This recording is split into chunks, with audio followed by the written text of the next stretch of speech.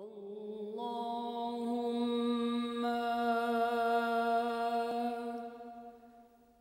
صل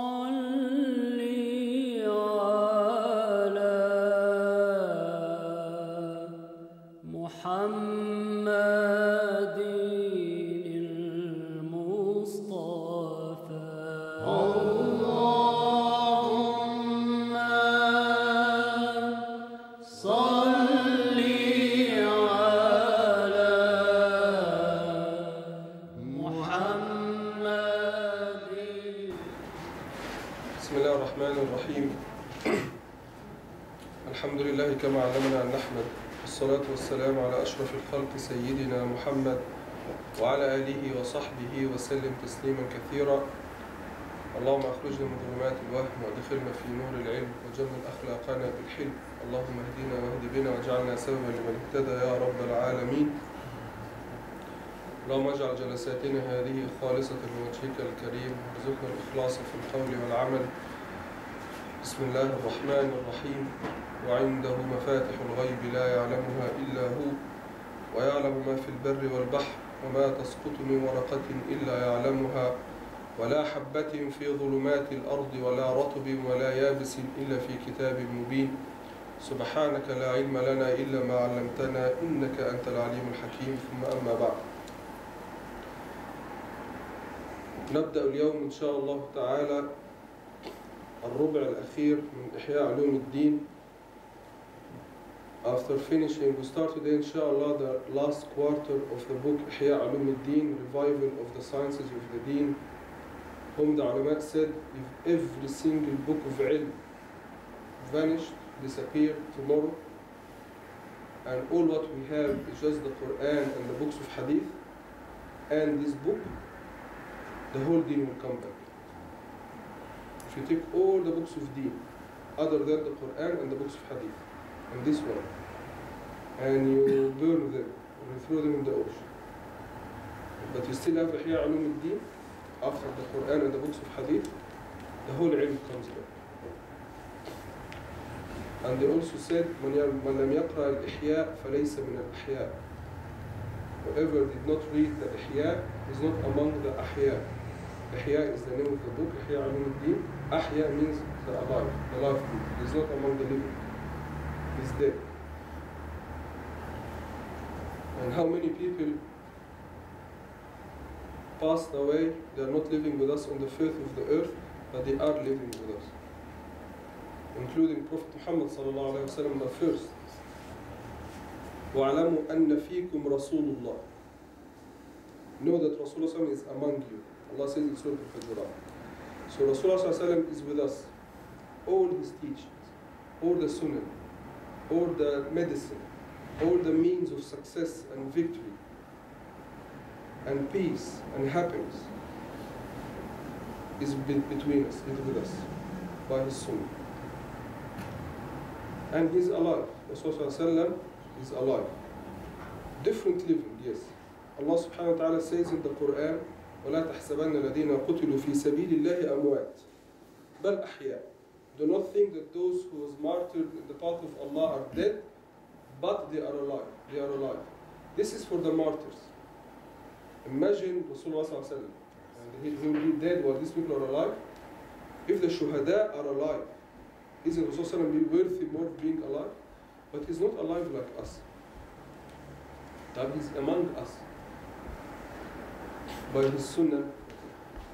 And there are lots of ulama are with us with their ilm, the ilm they left behind for us to learn and to succeed with. All the ulama of the deen, of the sharia, Jabr ibn Hayyan, al-Hasan ibn al-Haytham, Imam al-Ghazali, Imam al-Nawawi, all these people left sciences behind, and now the West has taken all their sciences and they became more advanced while we are sitting. We relaxed and we sat back. والقاعدة المعروفة من لم يتقدم تأخر. There's a basic rule of thumb. Who will ever not improve or move forward, he will move back. So Suppose we are the masters of sciences. We know all sciences between all technology and science is between our hands now. And we were satisfied. خلاص. We will not seek further, we will not do further research or development or علم seek. خلاص, we're satisfied with our level. Do you think we'll stay at our level? لا, we'll go behind. من لم يتقدم تأخر. We will ever not move forward, we will move back. Look at it like as if people are running in a race track. The one who is is ahead of all of other competitors, is ahead. Once he stops, do you think he will stay at the head? Once he stops, he will become the last, because others are running. And I gave another analogy before. Imagine that your status as a believer is like a ball on a tilted surface like this. If you don't keep pushing the ball upwards, it will run down quickly. So if you are satisfied with your level of deen, you will go backward. If you are satisfied with your akhlaq, you will go backwards. Soon you will become the worst of akhlaq, of manners. You say, I have good manners. Alhamdulillah, I'm truthful, I'm honest, I'm humbled, I have all these qualities. Once you become satisfied with your character traits and qualities, you will become, by time, you will keep going down until you become the worst person ever. This is a matter of continuous struggle. See, Rasulullah himself was doing 7 times istighfar or not. He says, والله إني لأتوب إلى الله في اليوم أكثر من 70 مرة. Rasulullah himself is saying, I'm doing istighfar more than 70 times a day. Who is doing? The Prophet of Allah, the perfect human. The only perfect human is doing istighfar. Why is this? Because of his ma'asi? Because he's doing minor sins or major sins? Astaghfirullah, حاشاه صلى الله عليه وسلم. لا, because of this concept. If you think that خلاص you got it all, فظل الرجل يتعلم ويتعلم فإن ظن أنه علم فقد بدأ يجهل. A person will keep learning and learning and learning. Once he believes that he's a alim, he's a scholar, at this point he started to become an ignorant person. A jail. Yes, he's going back downwards. Quickly. What he built over 50 years, he can lose it in 5 days.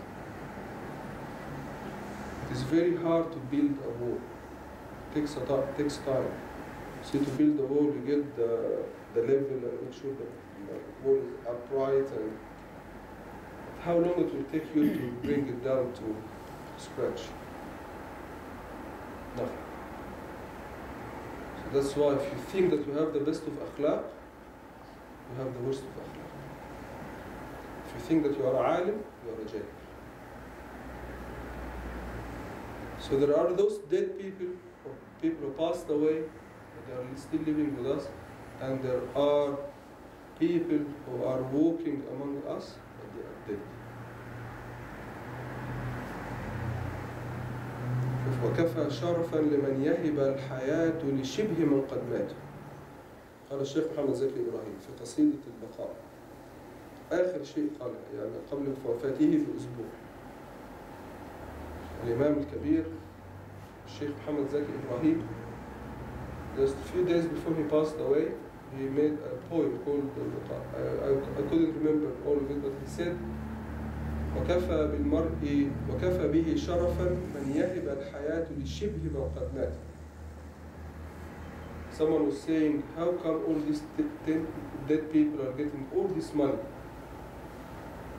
You know the donation boxes in the masajid of the Salih people, all Salih people, remember Sayyidina Hussein in Egypt, actually collect millions in the donation boxes in this masajid.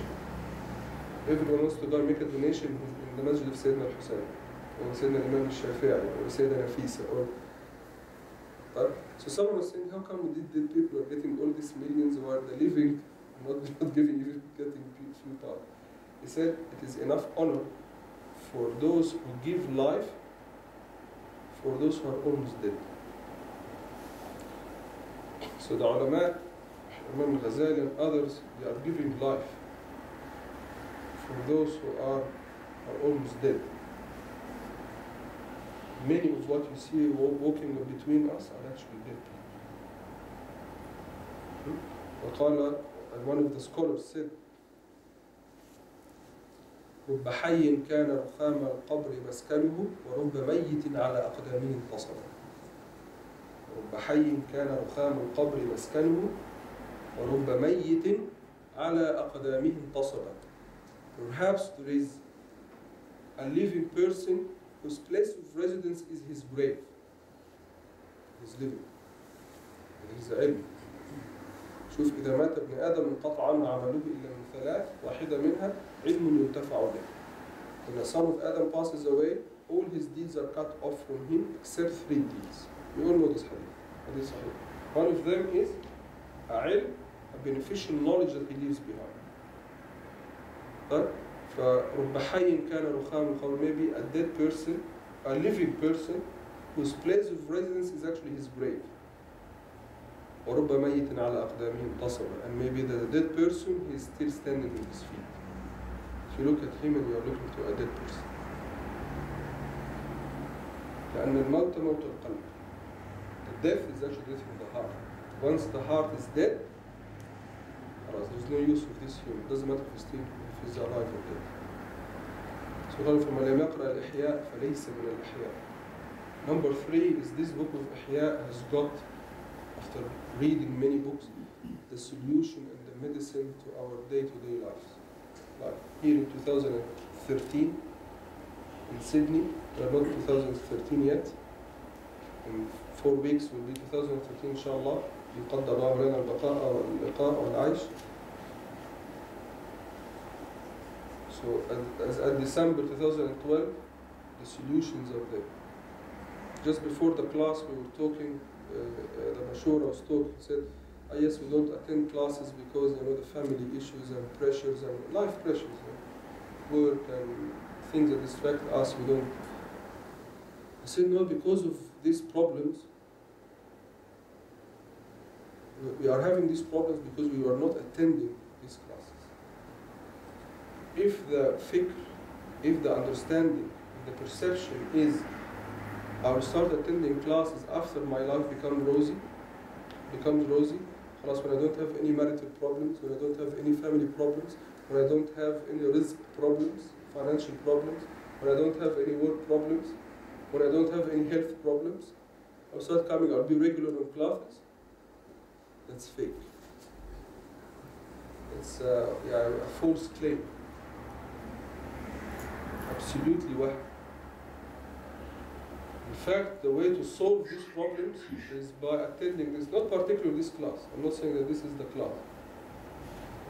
But giving this issue the importance, the top priority. A top priority. Knowing that this is that will solve your problem. Not necessarily my class. If my classes are khalas, like, well, let's not have a class here. Let me not give a class here. But my advice is, for me, I need to go and look for a reliable shaykh who has a manhaj and he has a solution and a roadmap to the solution. And let's try and give it high priority. Only then we can improve.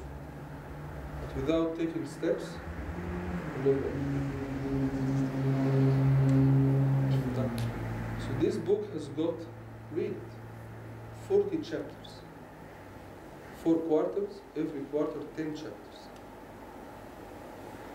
See, the second quarter that we spent a full year in, we finished only half of it and then we moved on. The principles of marriage, the guidelines of marriage. If the husband and wife read this chapter, understood it, and implemented it, even 50%, or at least even 10%, even 10-20%. But she should be conscious and intended to implement 100%. So this is the solution, implemented 100%. But then after struggling, they implemented only 10. Their life will change dramatically, will improve dramatically. Only 1 chapter of marriage. Food. a chapter of food, how to eat. All these obesity problems.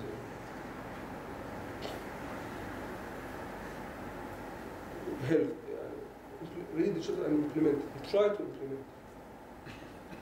So Allah, a solution, how to raise children. If you think the chapter of raising children, or every time I'm getting phone calls, what is that my child? The common problems. And here are the answers. But always everyone thinks, where is the solution? I don't want a solution. My kids are driving me crazy. But you are putting your head like the ostrich, but you're not taking the medicine. You are very short-sighted, and you say, I can't see. Well, put on your glasses and you see. But you don't want to put the glasses, and you complain about not seeing. You can't see. Put on the glasses. So the solution is here. But who reads it? Who knows that even the solution is in this book? Who even knows that this book exists? Ask 90% of the Muslims. Do you know في إحياء علوم الدين? What? In Sydney. And go in Sydney, go to schools. I was today in a function, 20,000 school kids going to public school. Ask the 20,000. Do you know إحياء علوم الدين?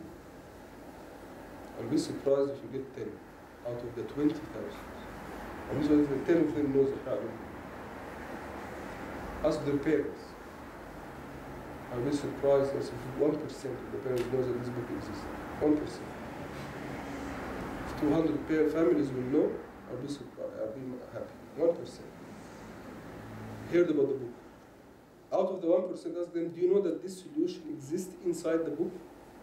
How many would know? Maybe 0.1%. And then we want success from Allah subhanahu wa ta'ala. We want victory from Allah subhanahu wa ta'ala. We want to have dignity and karama in the Australian community. Right? We are banging our head. How can we get our karama? How we get to stop the abuse of the media and the opportunistic politicians? And we are doing it to ourselves. We have the solution to that. We are running after fake means to get success and victory. We'll never get it.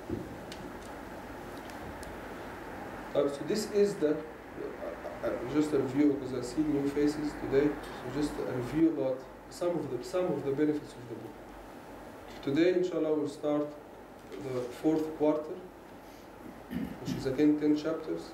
It'll take a full year to finish.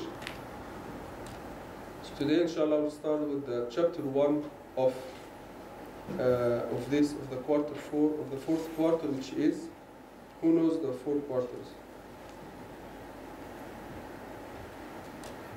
عبادات معاملات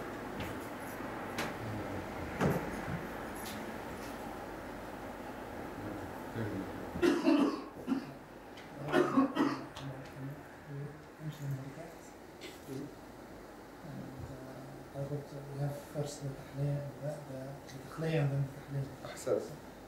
So the book is 4 parts. The first quarter was telling you that was focusing on the ibadat. The basic 10 ibadat, including the 4 practical pillars of Islam, the Salah, Zakah, Saum and Hajj. Assuming khalas, everyone said the first pillar. So these are 4, and then the dua as a ibadah, Qur'at al-Quran as a ibadah, and so on. So the 10 ibadat. Quarter 2 focused on mu'amalat, the day-to-day Muslim life matters. Eating, friendship, raising children, marriage, preparing for marriage. All this, the day-to-day life. And we spend more time on this because we touched on our day-to-day life issues. Full solutions in the book. And then the 3rd quarter was about the muhlikat, the bad character traits, the destructive character traits. 10 chapters, 10 destructive character traits. If you want to destroy a community, spread those 10 diseases. And the community will collapse. Why we are studying them? To avoid them.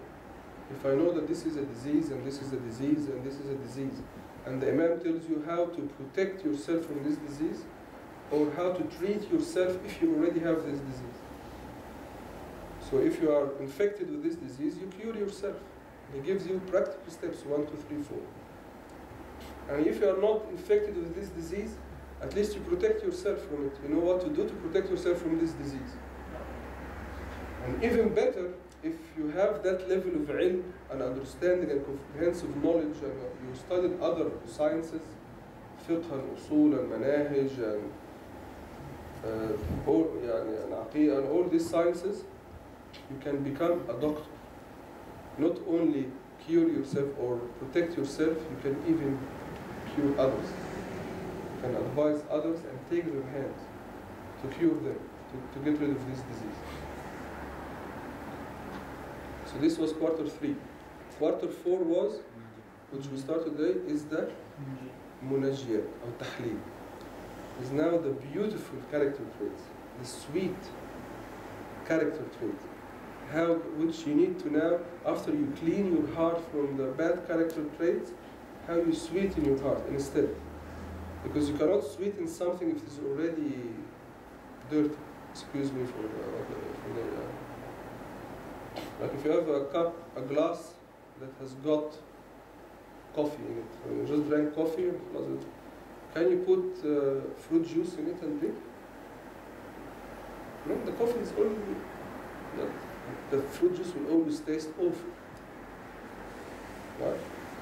What you do, you just wash it, and then this is the takhliyah. This is the third quarter, was washing the heart, so that you can sweeten it with the sweet character traits. Exactly what you do when you read Quran.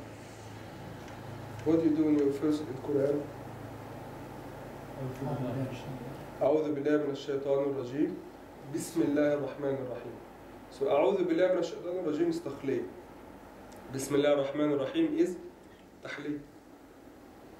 أعوذ بالله من الشيطان الرجيم is clean. أعوذ بالله, I seek refuge from Allah, with Allah from the shaitan. You're cleaning yourself from the shaitan. And then you sweeten with the name of Allah. Bismillah ar-Rahman ar-Rahim. Right? So now we are in the quarter of the tahliyah. And the first thing that the tahliyah starts with is at-tawbah. Is at-tawbah. Tawbah. Everyone knows tawbah, right? Anyone doesn't know tawbah? What tawbah is? Tawbah, repentance. To repent back. Right? So here we'll start now with the tawbah. فيقول الإمام رحمه الله ونفعنا بعلومه الشريفة وبكم في الدارين آمين. التوبة عن الذنوب بالرجوع إلى ستار العيوب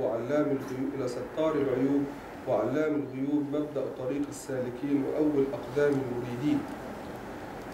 He said that the tawbah is in the language, in the Arabic language, you have taba, wa naba, wa aba. Taba, wa naba. If it's too technical, I'll just get past and go straight away to tawbah. But all the three terms means to return. Tawbah means, or awba, means to return. But tawbah is a logical return from a bad thing to a good thing. From bad logic, bad character traits, bad qualities to good qualities. This is tawbah. From the sins, from the ma'asi to the good deeds. Aba means to turn from a physical place. To say aba means to return. It's always return. And likewise, naba, and without going too much into Arabic language, there are subtle differences between them. But let us focus on the tawbah, which is returning from sins to good deeds, or at least stopping the sins. From doing bad deeds to at least not doing anything. So awab is a better person than ta'ib. Awab is at a higher level. Awab could be going back from not doing anything, or from doing good deeds to doing even better deeds. نعم العبد إنه أواب. But The awab is a better, you read it in the Quran. So awab is usually from a better place to an even better maqam, station. طيب, so التوبة is returning back from sins إلى ستار العيوب وعلام الغيوب, to Allah subhanahu wa ta'ala, who covered you, covered all your bad qualities. He's Kareem. He didn't expose you. He covered you. So you just have adab with Allah subhanahu wa ta'ala. He covered you so far. So khalas, finished. And there is a story that Prophet Musa alayhi salam, for days or months there was absolute drought, no rain. So he asked Allah subhanahu wa ta'ala, we are suffering from rain. So he told him, it is because of the sins of one person among you, I prevented rain from falling. Because of a sinful person among you. Because of his sins, I stopped the rain. So I will not give you rain until this person gets out. First thing tells us that when there is some people who are in deep sin, this prevents the barakah, prevent the rizq. Whole community pay the price. Why? لأنهم لا يأمرون بالمعروف وينهون عن المنكر. The community is not enjoining the good and forbidding the falsehood. They're not standing for the haqq and stopping the falsehood, stopping the evil. Even if they are good but in themselves, but they're not doing anything else, it's not my business. If everyone says it's not my business and leaving the evil to spread, although he is good, he will pay the price. Allah says in Surah Hud, verse number 117, وَمَا كَانَ رَبُّكَ مُهْلِكَ الْقُرَى بِظُلْمٍ وَأَهْلُهَا مش صالحين مصلحين وأهلها مصلحون وأهلها مصلحون وما كان ربك مهلك القرى بظلم وأهلها مصلحون. Allah would have destroyed the villages so long the people are not صالحين, لا, good people, لا, مصلحون, means the people who are enjoining the good and forbidding the evil, resisting the evil, standing for the haqq, standing for the right thing. And when Allah subhanahu wa ta'ala sent a malak to destroy a whole village, he went to destroy the whole village and he said, he found someone who's very salih, prays and fast and doesn't do any sin. So he went back to Allah and said, Allah, I went to destroy the village, but I found a person who was mashallah very salih. Well, he said, start with him. Destroy him first. Because he closed his door, and he never said a word of haqq. So it's not my business. If you think that you and your family are good people, you are closing your door, and you think you are safe, it's just a matter of time when evil will come and knock your door, and will enter by force. So you have to be proactive. You have to go and say the best plan for defense is to attack. So Allah subhanahu wa ta'ala said, I will not give you rain until this person gets out. For Sayyidina Musa, he gathered all the children of Israel, 70,000. And then he said, oh Allah, how can I call 70,000? No one will hear me. Or maybe only the first row will hear me. وَقَالَ عَلَيْكَ النِّدَاءُ وَعَلَيْنَا الْبَلَاغُ. This calling is among you, is your responsibility. And delivering the message is my responsibility, is my job, I'll take care of it. It's on you. So he called, and the 70,000 people heard him. He said, this is what happened. We have been in drought because of a sinful person among us. And Allah all of us will be destroyed if this person doesn't get out. Khalas. It's either he gets out or all of us die. So this person, he felt that he is in a really difficult situation. He will either get out and everyone will know him, that because of you have been suffering, they may kill him. But if he didn't get out, he will die also. And not only himself, he will die and the whole people will die. So this person, under this situation, he said, oh Allah, Wallahi, if you cover me this time, that will be the end of it, and this is a sincere repentance and tawbah. And I will never do these things again. Between himself. Because he's, in either way, he's doomed. He made sincere tawbah. And then rain started to fall. Started pouring. So Sayyidina Musa made dua to Rasulullah, oh Allah, no one came out yet the rain came. I said the person made a sincere tawbah and I accepted it. So he said, oh Allah, let us know this person. So we thank him, he was the reason of, but now he is a salih person, he is the cause of the rain. فقال يا موسى سترته وهو يعصيني فأفضحه وهو يطيعني. He said, oh Prophet Musa, I covered him when he was disobeying me. Will I expose him when he's now a good person, a good slave? When he was obeying me, and he didn't know. So this is one of the problems of not having tawbah and the benefits of having tawbah. Right?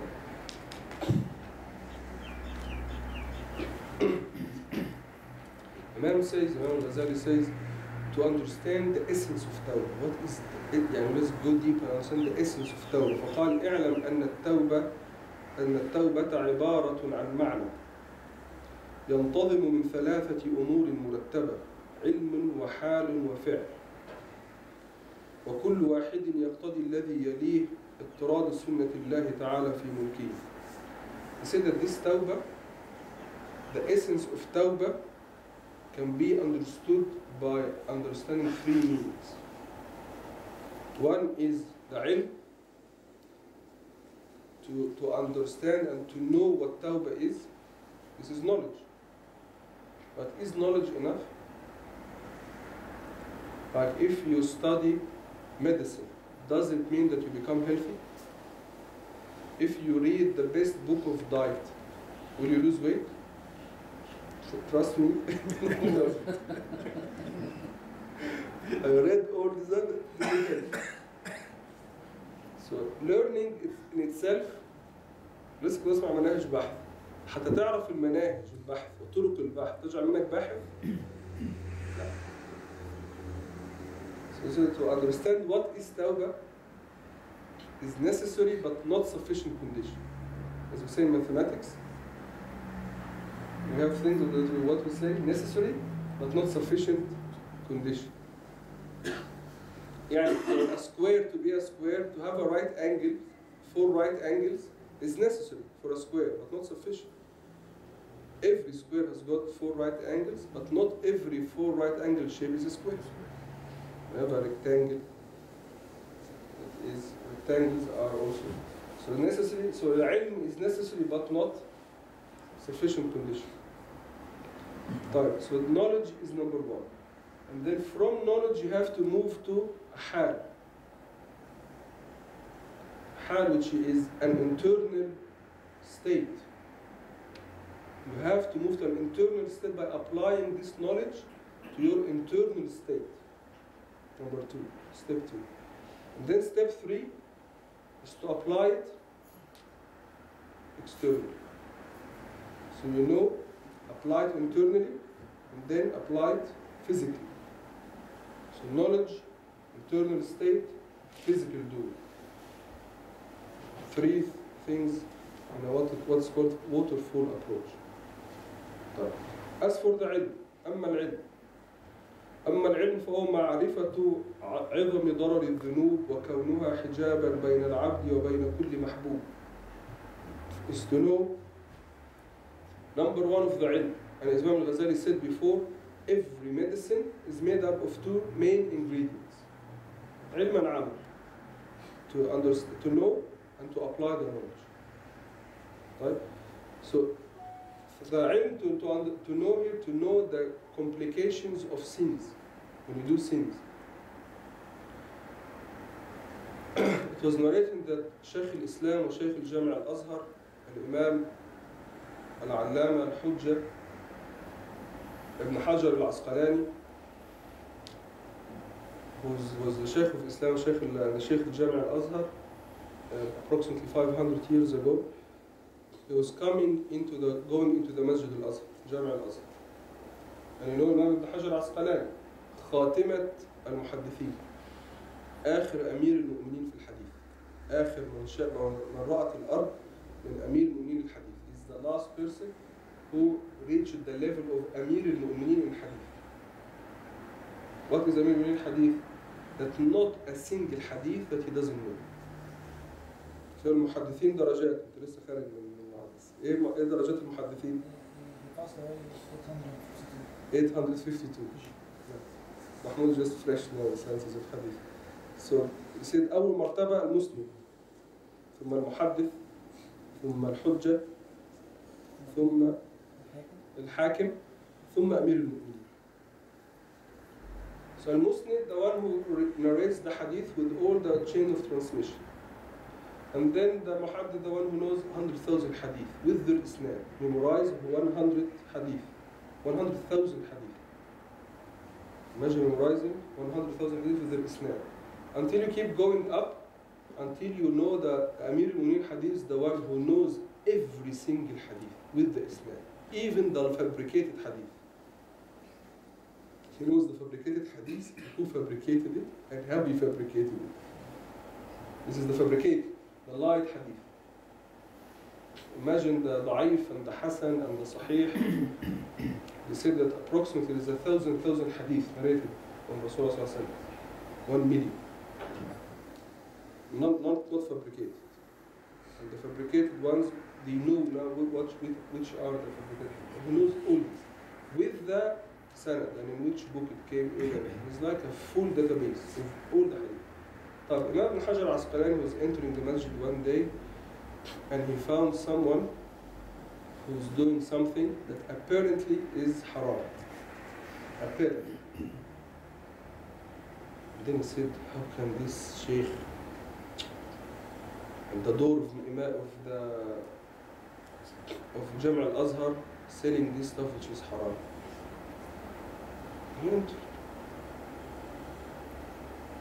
He went, he's the imam of the masjid. Allahu Akbar, and he forgot the Fatih. Imagine someone who memorized millions of hadith with the isnad and the daraja, yani everything, a full database. But not a single computer now has it, by the way. Not a single software or database. Still, even half of Imam Ibn Hajar al-Asqalani. He forgot the Fatih. Straight away he went and apologized and asked, apologized to the person who was doing it. Then it's another story. And then he found out that yes, the matter looked like haram, but in fact it was not. So even when you have a bad su'ud dhan of your brother, what is the effect? But because he's a man at his level and his quality from awliya, he pays the price straight away. When you have a glass of milk, pure glass of milk, just one drop of ink in it, what happens? It becomes so obvious. But when the milk is already, when you have a glass of muddy water and put a drop of ink, it doesn't matter. When it is already lots of ink and you put another drop, it doesn't matter.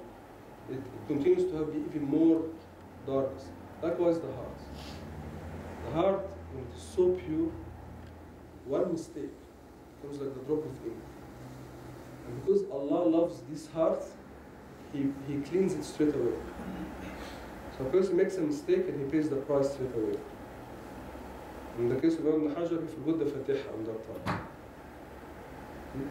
Or he will, whatever will happen, let's see, Allah will purify him straight away. So he meets Allah subhanahu wa ta'ala, clean, pure glass of milk. But others, so they lied, or they made fun of, they belittled their brothers, or they have su'ud dhan of their brother, or they mocked another brother. And he says, nothing happened to me. Because you can't feel. Because your heart is already like a charcoal, another drop of ink, another stain. You don't feel it, but it actually became even darker. maybe more disease came in. Someone's body is full of cancer, billah. Tumors everywhere. You got like 100 tumors. If you become 101, he doesn't feel it. And this is the problem. طب فالعلم, you have to know that العلم بضرر الذنوب. Every sin we make has got complications. Whether you feel it or whether you don't. If you don't feel it, this is even a bad sign, more bad sign. When you go back and watch movies, you see nothing happens. My problem is, or the problem is not actually now the movie or the scenes that you have seen, that you have made. The problem is mainly because you didn't feel it. This is a sign that your heart is already rusty and dark and black. So even more stains, more black stains, you didn't even feel it. I said this example many times before. Particular suburb in Egypt, the people there work in tanning leather. And they use chemicals that are really, the smell is terrible of this chemical. So you drive, just by outside of there is a highway. On the highway you smell, you can't stand the smell. So I always ask myself, how can the people live there? I can't even stand in the 3 minutes we are driving at 100 kilometers per hour on the highway. Speed limit is 80. So driving 80 kilometers per hour on the highway. You can't even you can't even stand the smell. What if the people are living? And then I told you, when we have a traffic jam, after 10 minutes, I couldn't smell anything. Because I got used to it. When we get used to the things, we stop smelling it. That's why sometimes you are at a certain level, you go and talk to someone, a lady, mashallah, a sister with hijab, full hijab and beautiful hijab. She goes to and talk to another sister who doesn't have hijab. The sister without a hijab looks at the sister with a hijab as if she's crazy, as if she's extremist. Have you seen that she talks to her as if she's extremist? So, why you are so extremist? Why you want me to wear hijab? So she can't even smell herself, what she's doing. And this is a relative thing. I met people, to them, how can you stand yourself? How can't you smell yourself? People look at me here and say, وَقَالُ وَلِيٌّ, or they say he's a sheikh, mashallah, he's a scholar. But compared to some people, a sheikh, and now I have a bay'ah with him, said there are 4,000 sunnahs of Rasulullah sallallahu alaihi wasallam. If someone knows that I left more than 3 of them, do not pray behind me. He says, if I lived more than 3 sunnahs, he memorized the Quran when he was 6 years old. He says after he finished memorizing the Quran at the age of 6, he said his eyes never saw something haram. And he's 83 years old. Never saw something haram. How many things that I am his murid now, and he didn't accept any student for the last 5 years. Not a single one. And I went to visit him and he said that he didn't. And he says, his student said we don't accept anyone. So I told him, khalas, I came all the way from Australia and I'm leaving. It takes like 24 hours to drive to come here. I'm leaving. And then he said, wait. And then someone came and said, oh, he wants to see you. So I went and he accepted me. And I heard all this. So when I think is how many haram things I saw. When he was 6, finished the Quran. Next day he finished the Quran. A lady walked by. He was not wearing hijab. He did this. He looked at his feet. She said, little boy, you are only 6. You did not even reach puberty. He said, you reached puberty. And he walked away looking. And this is our tariqah, is when you walk, you look down. You look down at your feet. Drop your basket. So when I compare myself to him, it is an insult to compare, even to think about comparing myself to the lowest of his students. So it's all. So this is the ilm. And he knows that one of the worst things about the dhamb is that it's a barrier between you and Allah. Astaghfirullah. So the noob, when you do a sin, lots of complications, like no barakah. Allah will take back the barakah from your risk. You may earn lots of money, but man, it disappears. What happens? I'm earning $15,000 a month, and I was earning nearly $20,000 a month. Where is the money go? You spend like 17, 18. In what? Just 17, 18 dollars. That was my state 10 years ago. Earning $20,000 a month. No barakah. And then it's no barakah in the children. The children are rebellious, they are bad akhlaq, bad manner, giving you really hard time. No barakah in health, no barakah in time. There's no productivity. You are not productive. You wake up in the morning and the day is finished, and what you have achieved? Nothing. One day in your life just passed. A waste, a total waste. And a day in your life is you, it's part of you. Because you are nothing except a number of days. When one day is gone, part of you is gone. Until eventually and inevitably, all of you is gone. Inevitably, you are finished. When you are finished, when all days, when your balance of days is zero. When you finish your last day. So every day passes. You do not make any profit or any win in this day. This day is a total waste. You should regret how many days you wasted not moving forward, not getting, as I said in the beginning, whoever doesn't move forward goes back. And I'm saying for those who, if a day passes you did not move forward, what if in that day you moved backward? Actually, you start running the opposite way. People are racing this way, and you actually are running the opposite way. By things that you watch, first look, second look, third look, fourth look, and continuous look. First hearing of music and so on, and then you continue, and then you go to the next track, and then you go to the next, and the next, and the next, and so on and so forth. All these are problems of the sins. And what is even worse than the sins is not regretting the sins. There was a group of people I was giving class, I know that they were. So one of the ways, I didn't tell them, stop doing the sins. Imagine, I couldn't even say. I started by saying, what I want from you, if you have to continue, at least feeling bad about it, regret it. Don't be happy about it. I want you to be upset or disappointed from yourself. Hate yourself because of this sin. Continue doing it. Not that I want them to continue. If there is no other choice, you can't really, you're addicted. You can't stop smoking, for example. At least with every cigarette, regret that you are smoking the cigarette. Don't be happy with it. And don't smoke and be happy with yourself that you are smoking. At least, the first step. The first step. Don't be happy with yourself. And what is even worse is the hijab, is the barrier. Every single sin adds another layer between you and Allah subhanahu wa ta'ala.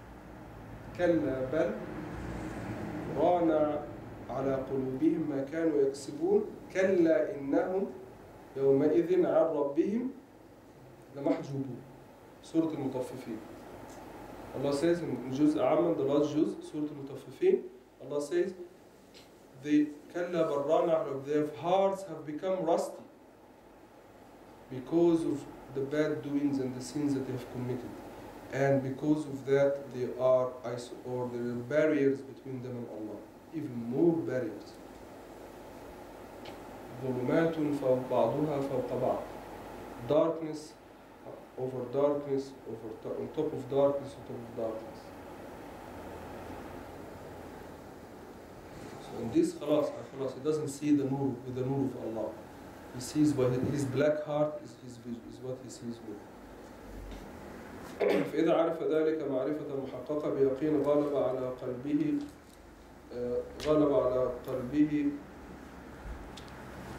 إثارة من هذه المعرفة تعالى من قبل الفاتحة. We stop here and we'll pray Maghrib now inshallah, and after Maghrib we'll have like 15 minutes Q&A, and then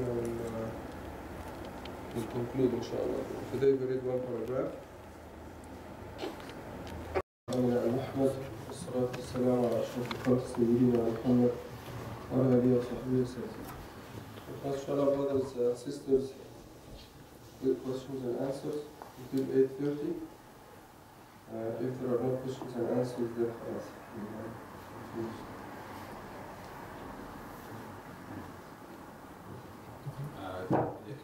We had a sister in our community who her husband left her over a year ago, but they've done the formal Islamic, the Australian law of divorce papers. They haven't done anything Islamically. Is that she wants to do it Islamically, but he doesn't want to. So what's the in this case, if the other party doesn't want to? We studied the full fiqh of marriage and family law and talaq. And after I finished studying this, one thing I learned is never to give fatwa about divorce. So don't ask for it. Yes, I teach this fiqh. I study a little bit, I do a research paper about it. I'm studying other madhahib. One thing I've learned, talaq, never I teach it, but I teach you all the ahkam of the madhahib, I never do it. I don't want fatwa, just want your opinion on this one. My opinion is to go to the mufti. Well, Dr. Muhammad is the mufti of this country and is responsible. This is a responsibility we should take on. I'll pass you your number, inshallah. Alhamdulillah, we finished كلمة 40 تناول الحديث. So just finished this week. One of the latest hadiths was about the al-bay'ah. So no Muslim should have to sell on the sale of his brother. And the question we had was about the mazad. If there is a mazad and there is a Muslim involved in there, is that Study the fiqh of buying and selling. not to be fatwa? This one is mazad is different. It's not a bay'ah on because that's What's the question? this auction comes under this hadith. Rasulullah said, do not sell on the sale of your brother. Do not On behalf of your brother. and do not engage on his do not sell against his sin, do not engage against or do not offer marriage against his offer. Like if you know that your brother is intending or actually went and asked for the hand of this girl, you do not go and say, look to her parents or something, or pay more dowry, or you should abstain until something happens. If you don't go forward, once everything is finished, then you can ask for the hand of the girl. Likewise the sale. But the auction is a live form of everyone goes and they both understand that this is an auction. This is different from you are going to buy something and then behind your brother, it's not enough, behind your brother, your back, your other guys will make other deals. But when both of you are going and knowing that this is an auction, will be an open auction, this is where it's different.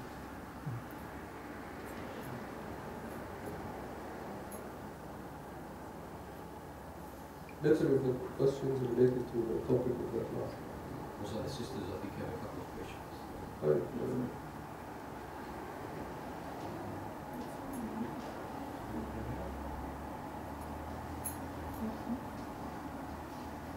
Doesn't seem to be questions. Just ask them if they've got any questions. Do they have a microphone?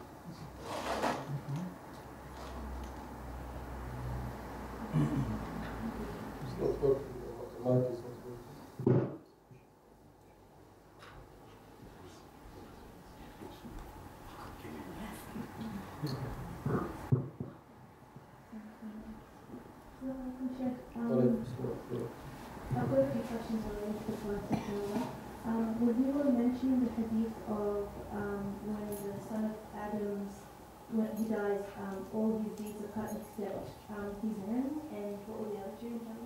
صدقة جارية, an ongoing charity, and وولد صالح يدعو له, and a righteous child that needs dua for him. So if he leaves behind a righteous child, every good deed of this child will go in the book of Hasanat of the father and the parent. Could you, following on from that point, could you any sadaqah jariyah for someone who's Stop passed? that one time. Can you pay sadaqah jariyah on behalf of someone who has passed? Or it's better to get... No, someone who digged a water well, implemented a water well in places like where I've been there myself in Kenya and Somalia. Kids 7 years old and 5 years old walk for 3 kilometers in extreme heat to find water. And it depends on they may find it or may not. So when you go and make a well and water well, that's a sadaqah jariyah. And I tried walking myself with them. So that's a sadaqah jariyah for a waqf. And this is something inshallah that I intend to do. I want to make a project, a waqf project, huge waqf project where we stop asking people for donations. We want to build our waqf infrastructure. Inshallah, all the money coming from this awqaf and dedicated to the Islamic projects, whether they are overseas or aid or sponsoring students of knowledge or building schools or buying lectures and masajid. We want to build this waqf infrastructure, inshallah. And this is one of the things that I'm studying in the background. And with the Australian law, how to make a trust, because a trust is not a waqf. Trust is very close to a waqf, but it's not a waqf. So there are clauses that needs to be added to the trust deed to make it a waqf. A waqf, when someone, you say, I buy this unit, 2-bedroom unit, as a waqf for Allah subhanahu wa ta'ala, means that forever this unit, all the income that comes from this unit will go for orphans, for example. You can specify the revenue of someone will have a farm. I said, this farm is now a waqf, meaning he dedicated for Allah subhanahu wa ta'ala, and you can specify the purpose of the waqf. Maybe this all the revenue of this farm will go to sponsor an orphan. Or you even say orphanage in Somalia, orphanage in Bangladesh, or orphanage in Egypt or Kenya or whatever. Or this waqf is for the students of ilm, or the people who want for memorizing of Quran. So that's ongoing salah. Every dollar spent is in your hasanat for the day of judgment. Every person who will learn Quran, or every orphan that you sponsor him until he reaches age of rushd, is in your hasanat for the rest of your life, and so on. What kind of running costs would you need to cover in order to pay for this? You need to buy. Let's say buy a place. Remember when in Ramadan I announced that I want to buy a masjid, but as a unit trust, then people, that's all. That's all. So you want to basically have all the costs covered for, say, innocent Muslim aid, and then every dollar goes into The profits would get go, distributed. every dollar would go to the needy. No. So what would be the running costs? Like we're talking about $2 million. It would need to be. We need to purchase restaurants, shops, units, business, buildings, offices, warehouses. Buy these assets, make them work, and all the revenue of these assets will go for Islamic purposes. Orphanage, plus this warehouse will be for that orphanage in Kenya, in Darbatul. The profits get distributed to beneficiaries and they To make beneficiaries. orphans and whatever. Yes. For people who work in Zakah, so eventually, employees who work in the Zakah, Bayt al-Mal or the Zakah company, they are not touching the Zakah or Sadaqah that they receive. All the money coming from the office. And that's an ongoing charge, like sponsoring a student of ilm, sponsoring a worker of Zakah, and so on. And then eventually when this grows, can start now building masajid and building infrastructure that we are within multiply. This is the way it should work. And this is how a community becomes sustainable. Sustainable. Yes, another question. So if the person has already passed, is it possible to do it on their behalf? Or- Yes. Oh. Yes. I've got some references questions. When you were saying returning from sins to do good deeds or stopping doing good deeds, what was the Quranic reference that you used? Was it from doing good deeds to do better deeds?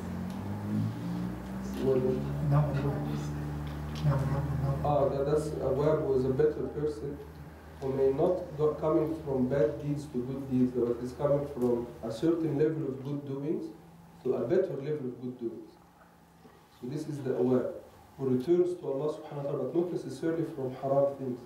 You return to Him from shortcomings in good doings to a better level. نعم العبد إنه أواب. بسورة الصاد. It's a big challenge. نعم العبد واذكر عبدنا داود ذا الأيدي إنه أواب. If you want the verse, Ismail. It is in the second page of Surah Sad on the top. The first day on the top. Second page at the top. واذكر عبدنا داود ذا الأيدي إنه أواب. إنه أواب. في the third page in the bottom. Of course. لا لا second page of the top. دي أيوب واذكر عبدنا أيوب. نعم فيكني؟ نعم العبد إنه أواب. That's أيوب. بس أنا واذكر عبدنا لا تاني صفحة اللي هي داوود. في البيج سليمان وأيوب. وفي كان 3 times in this one. Also, You recording copy? I probably wrote it down wrong, but it said I wrote Sirat alaykum fi Nur al-Ayyub. Is that the same surah? Say again? I don't want to say it wrong. It ends in Nur al-Ayyub. Is it the same surah? I wrote it in English. He had Adam to cover your sins. You mentioned that after. Allah had. Adam That's the to story cover- of Musa. Is it about the story of Musa? No, to cover his sin. That was the story of Musa. That Allah subhanahu wa ta'ala covered the sinner. Is that? This is the story I mentioned. That's the story of Musa, Sayyidina Musa alayhi salam, with the children of Israel. One of the stories. And it's not in the Quran. It's in Hadith.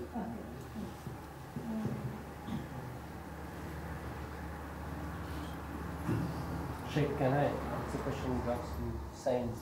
You mentioned that it's better to honor someone who gave their life than those who are living but have a dead heart.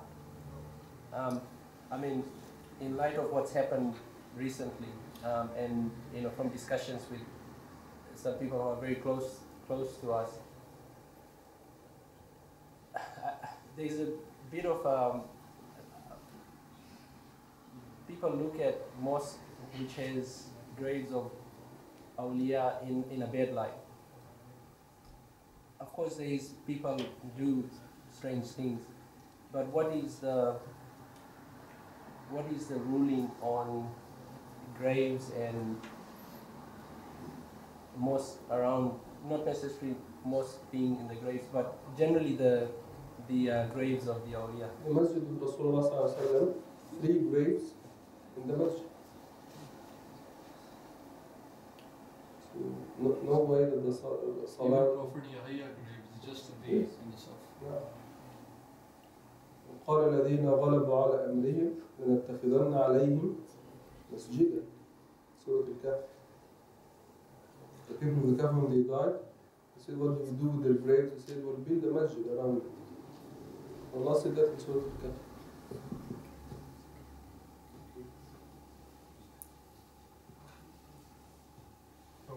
Was that something that they were discussing amongst themselves as to what they wanted to do? Or was that a commandment from Allah suggesting that that's what? Okay, there's an ishara here. If Allah subhanahu wa ta'ala said that this is, why Allah said such a thing? And nothing, no story in the Quran, no statement, is just for nothing. Every line, every word, every statement, every ayah, for a reason. So there's something that we learn from it. So if Allah said, they discussed among them and they decided to take a masjid on it. And Allah was doing that in a praise, and they praised him then. If it is kufr, Allah would have said, and that's a matter of kufr. Would Allah leave it? Said something like this and he will leave it, he will not tell us that it's kufr. Hasha lillah. It's not befitting Allah subhanahu wa ta'ala to mention something kufr and he does leave us. But what is haram is to prostrate to the grave. To prostrate, to take a grave as a place of worship, to prostrate the grave. But if the grave is in the complex, but no one is prostrating or making sujood to the grave, then it's not haram. In Egypt in particular, unfortunately, and people do so many things. They go, they do masah on the grave and they ask by the person. But even al-masah is haram. To go and wipe the hand on the grave is not haram. If you love someone, if you love your kid, you hug him. So if they are doing it because of mahabba, Habib, Habibi, Habibi. That's tabarruk. That's tabarruk. ما هو تبرك. الإنسان تبرك بالإنسان الصالح بالأعمال الصالحة هو يتبرك بحبه لهذا. فالمسح في حد ذاته مش كفر. But there are yes people who actually prostrate to the grave or think that the person in the grave controls. He can bring them khayr or shar by himself, just by himself. Even if this is the case, we differentiate between the kufr and the kafir. Not everyone who's doing an act of kufr is a kafir. Someone is doing it and he doesn't do it intentionally. You cannot label him as a kafir. If he's out of jahl, most of people who do this are people who can't even read or write, simplistic mind, and ناس بسطاء جدا. So they are not kafir, you cannot label them kafir, although they are doing an act of kufr.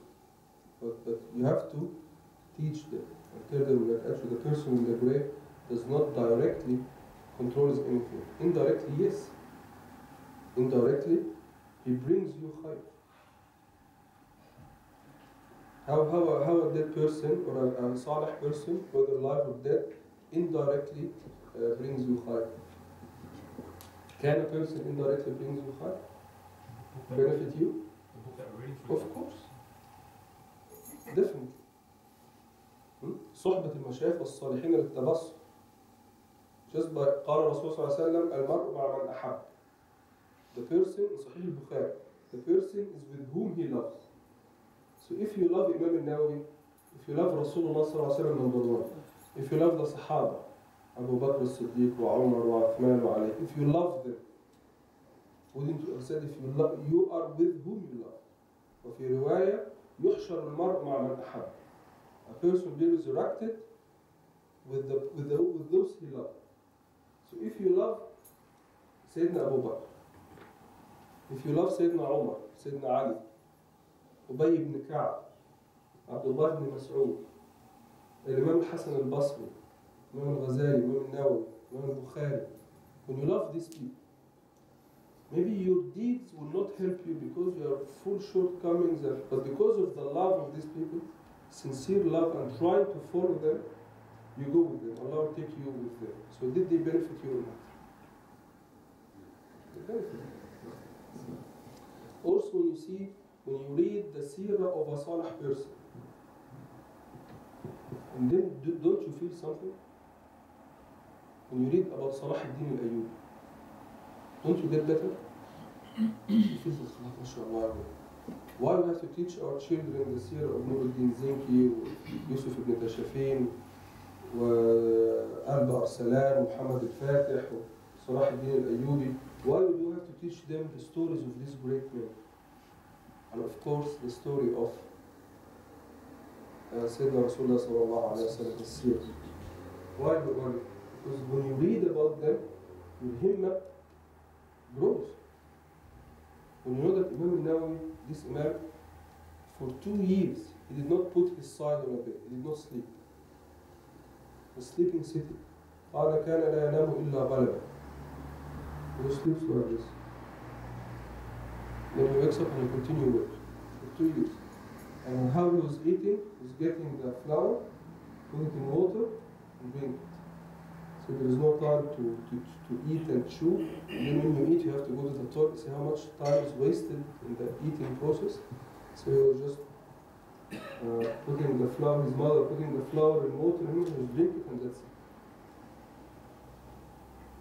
No time wasted sleeping or eating. That's why in 40 he died 676.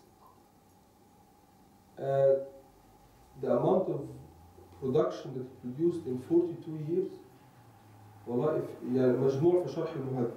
That's a book. شرح صحيح مسلم. He explained the full صحيح Muslim. I think it will take us our whole lifetime to read it. Not to understand it, just to read it. Imagine understanding it. Imagine if you want to compile it, if you want to write such a book. Because you don't just sit and write. This is the ilm, and he wrote and compilation, planning for the book as a full manhaj. So the planning of writing such a book can take one full year just to plan, to make the plan of this. When you write a book, you don't just go and write, right? Anyone of you author the book? Authoring the book, the planning phase can take more than writing the book itself. I authored 3 books.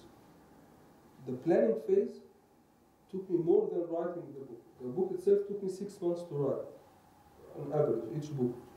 It took me 1 year to plan for writing for the book. Which chapter I started, how I organize the data, which information I collect, how do I organize this information, what result I should focus on. We make a خطة البحث الآن. When you write, we have a full subject in Azhar called مناهج البحث. The methodology of research and writing. How to write thesis, how to write a book, how to write papers, research, etc. So the planning phase takes a long time. So 42 years, he did all, and I'm telling you just one book. You know Riyad al-Salihin? Every one of you has got Riyad al-Salihin at home, right? Imam al-Nawawi, al-Arba'in al-Nawawi, Imam al-Nawawi, المجموع شرح المهذب, Imam al-Nawawi, 27 volumes. Each volume is 700 pages. When did he write all this? So when you hear this story about such a man, Allah, your himma, you feel that you are, and so on and so forth. So that's why just learning and doing and visiting the Salihin makes your himma goes up. And you definitely return as a better person. How many of us just after Ramadan in Taraweeh, when you get a good sheikh and a good qari and a good hafiz, you see, mashallah, his hifz is, how many of us said, I want to memorize Quran? What happens to us or not? We go to pray with Sheikh Omar, mashallah, 5 juz a day, he doesn't kaf. He doesn't do this. Straight away we say, man, I want to memorize the Quran. And immediately after Ramadan you start with, just by being in an environment helps. الصحبة لها من صاحب, الصاحب ساحب ومن جالس جالس. He says صاحب is a sahib. Your friend will always take you with him. Tell me who's your friend, I tell you who you are. So if your friend is a salih person, doesn't that affect, benefit you or not? Don't they say birds with the same feather fly together? ومن جالس جالس. Whoever you sit with, you become like him. You get painted with the same color. So does it benefit or not? Definitely benefit. Definitely benefit. Don't you know that the dua of the salih person helps you or not? This صحيح يعني أدلة صحيحة. دعاء الأخ لأخيه دعاء الأخ لأخيه بظهر الغيب مستجاب. A dua of a brother to a brother behind his back is accepted. Imagine this person if he's a salih person, if he makes a dua for you.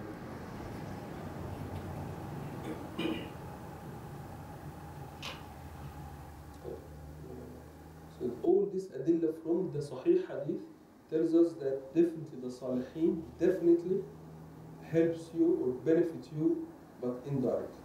Not that because they control, because they can create good or bad or can put you in Jahannam or in hellfire. Not because only Allah subhanahu wa ta'ala does this. But Allah said, if you love whom I love, I'll put you with them. When the good people make dua for you, I'll accept their dua. That's why we have to go and search for the Salihin. There's one advice that I can give you: be in the right environment. Struggle, always be in the right environment. Choose, handpick your friends. Choose them and always be in the right environment. Surround yourself with the right people. Otherwise, because they will take you with them, inshallah. يوم يعض الظالم على يديه يقول يا ليتني اتخذت مع الرسول سبيلا يا ويلتى ليتني لم اتخذ فلانا خليلا. Allah says in Surah Al-Furqan, يوم يعض, when a person bite his hand, he said, I wish I took with Rasulullah, the path of Rasulullah, I wish I didn't take so and so as my friend. This is the all of us on the day of judgment, the hand of all of us, or those who take bad friends, bad company. You will bite their hands and say, I wish I didn't take so and so as my friend. Or as another company. So it helps or not? Helps. By all these ahadith sahih and the Quran. Imagine the big ulama. This is the last two that I've put. In Surah Al-Mulk 15, you said their hearts have become rusty because there's no barrier. مطففين. What was the ayah that you quoted? كلا بل ران على قلوبهم. In the second page, on the second or third ayah, the second page.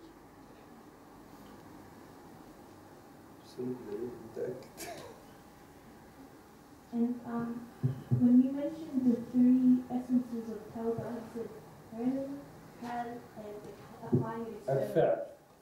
الفعل. وقال إنما تفهم التوبة بثلاثة معاني. To understand the Tawbah by understanding three meanings or three stages. Number one is understanding and knowing what is it. And number two is having an internal state, تحقق بالحال. And then number three, acting upon it. إلا الذين تابوا وآمنوا وأصلحوا. شوف أصلحوا الفعل وآمنوا الحال وتابوا المعنى الفعل. التوبة never came in the Quran by itself. إلا من تاب وآمن وعمل صالحا. إلا الذين تابوا وآمنوا وأصلحوا فأولئك. Always توبة and عمل. توبة and do. The same, the mean, understanding, and the action doing different. So if you backbite a brother Christian, you have to stop. You have to go and mention any good thing that you know about him. In the same gathering that you backbite him. That's it. خلاص, that's it. جزاكم الله خير. سبحان الله وبحمدك نستغفرك ونتوب إليك ونشهد أن لا إله إلا أنت اللهم كان من الصواب من الله ما كان من خطأ من نفس من الشيطان والله ورسوله منه براء الله المستعان. اللهم اجعل جمعنا هذا جمعا مرحوما تفرقنا من بعده تفرقا سالما معصوما ولا تجعل منا ولا فينا ولا دعوانا شقيا ولا محروما. اللهم اغفر ما كان من سلم ومن خطأ واجعل جلسته به خلصا وجهك الكريم صلى الله عليه وسلم.